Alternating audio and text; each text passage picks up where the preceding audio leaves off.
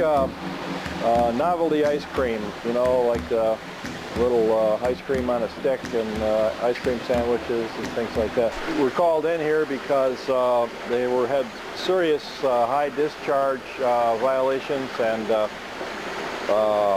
we had BODs of anywhere from 9,000 to 30,000 milligrams per liter.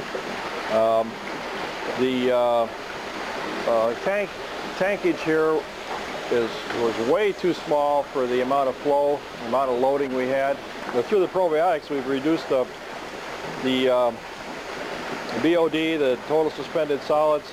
It seems to have some effect on the pH, because we were having pH swings of anywhere from 4 to 11.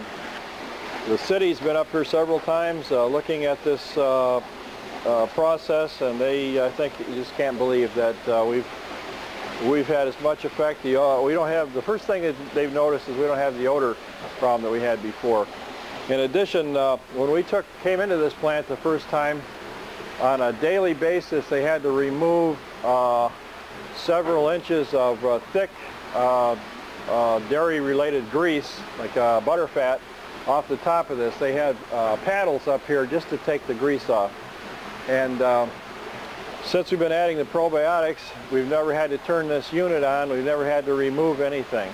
So it's, I think the president of this company is well satisfied that that was a good part of his investment, that he'd like to keep on going with the program.